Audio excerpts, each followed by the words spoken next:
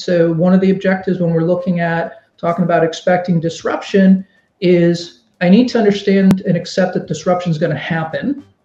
But I also need to understand that I can do something about it, but it is an economic and a psychological question, right? Of what is my risk tolerance? Where are the main points within my supply chain, within my business that are the most vulnerable? What do I feel I have to protect? And if I'm a small business with not a lot of dollars behind me, how do I make those decisions? Those are things that take pre-work and constant work. This isn't a one-off event. So that's really what in the category of expecting disruption at a high level, right? Yep.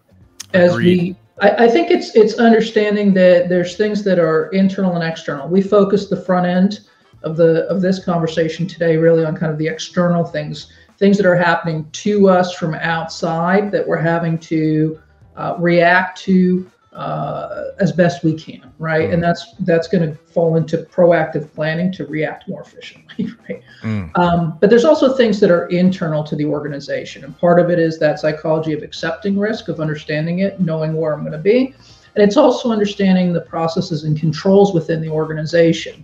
Do I have processes? Do I have communication gaps? Do I have plan gaps in how I run my business that will amplify a challenge or help de-amplify the result of that challenge, right? Those are things that fall under this category and are important that you have in the full scope of what you're looking at.